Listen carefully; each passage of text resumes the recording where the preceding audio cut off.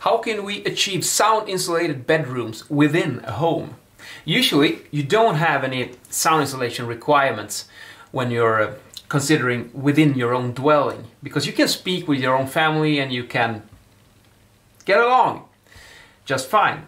However, sometimes when you want to build a premium dwelling, you can raise the sound class, which also sometimes will put a requirement on rooms within the home as well.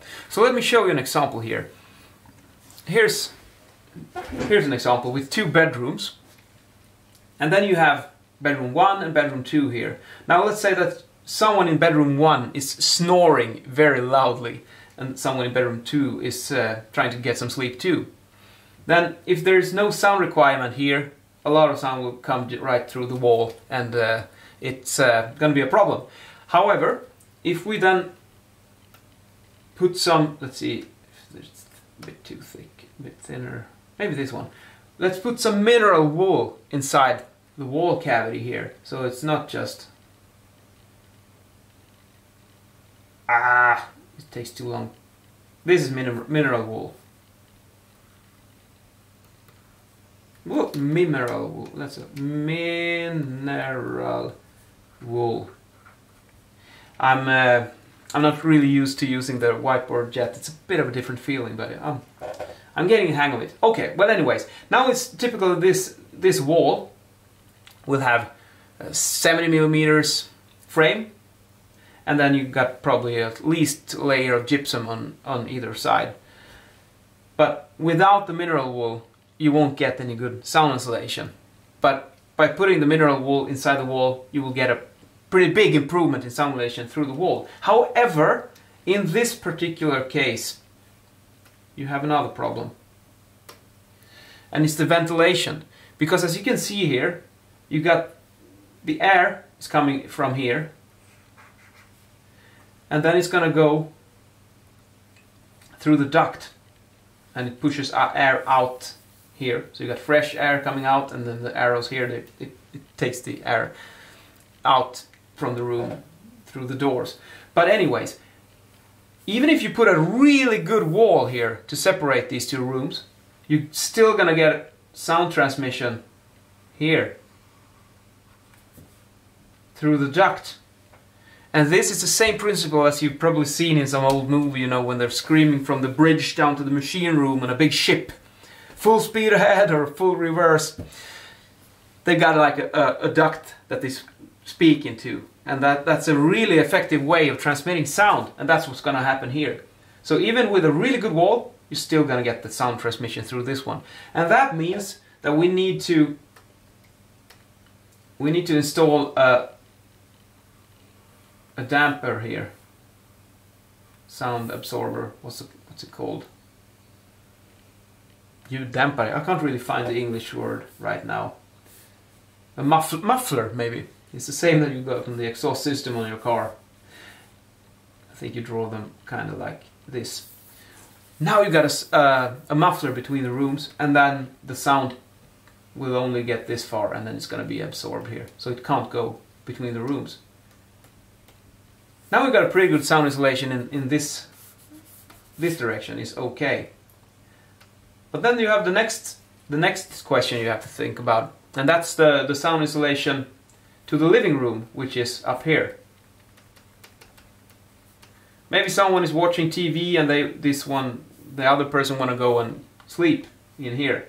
So when they close the door, you don't really have any sound insulation in a door like this, because there's going to be a gap beneath the door to make sure that the ventilation works. But then if you have like 1 centimeter gap below the door, all the sound is gonna... It's like an acoustic short circuit. It's gonna go through that way. So what do you do? Well, if you put a door with a bit of mass and some...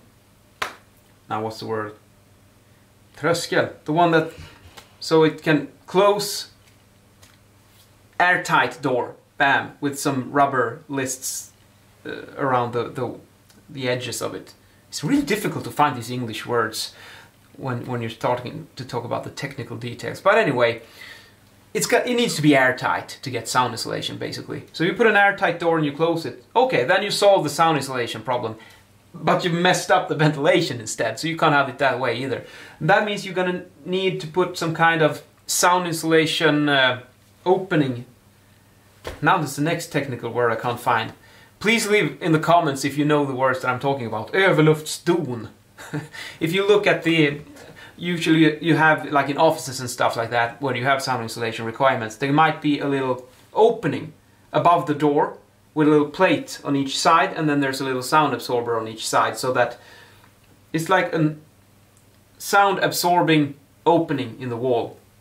That will let air to be sucked out from the room and recycled. But you need some kind of sound absorbing opening to do that. It's gonna look kind of like, let's see if I can draw it. Could look like this perhaps. So this is the hole in the wall, and then you're gonna need to put some kind of plate that covers this, but it's gonna be on a little distance to the original wall. And then you got perhaps one similar thing on the other side here. And then on the inside of that one, you're gonna have some sound absorbing materials. And you're gonna have the same here. So that way, when the sound comes, it needs to go in here between, and it's gonna bounce, and then it's gonna bounce, and then it can come out on the other side. And if there are sound absorbers like this, it's gonna lose a lot of energy, but you're still gonna get an ventilation opening through the wall. Now the combination with one of these, a sound glass door, you got a muffler on your ventilation, and you got mineral wool, and you got a proper wall construction. That way you can actually achieve a bit of acoustic separation when you want to go and sleep. And this is a really good quality increase of the dwelling. And perhaps it's not that expensive either, if you start to calculate on it. At least not to put some mineral wool in the wall and make sure that you don't have this ventilation duct that goes between the rooms. At least you can sleep without listening to the other person snoring, hopefully. That would be a really good start. And in today's video, I'm wearing a pretty cool shirt, which is... I find it hard to wear this one with a tie, so that's why I'm rocking it tieless. But it's got some cool colors, and it goes well with this jacket. It's like some bluish, some brown, grey, goes great with this jacket. The brown picks up with brown leather really nicely, like the watch, and you can have the belt and the shoes, of course, in the same leather as this one. And there's also the buttons, they are also a bit colored, so you can have... Here's a... You see it's like a greenish color on the buttons, so that's pretty cool. And then I have this pocket square, which also has the same colors as the shirt. It comes... I was so happy when I found it. It also has blue, brown, and some... Let's take it out and see. Here's... It's the same color scheme, so it's a really cool match. But it's pretty dark, so you're gonna need a rather light jacket, so you get some contrast to this one. However, if you only use the shirt and this one, it's a bit boring actually, I think. So that's why I put this lapel flower with some kind of color to just liven it up a little bit. So this is a little spice that you put in your dish in the end to make it just work really nice. So I like it.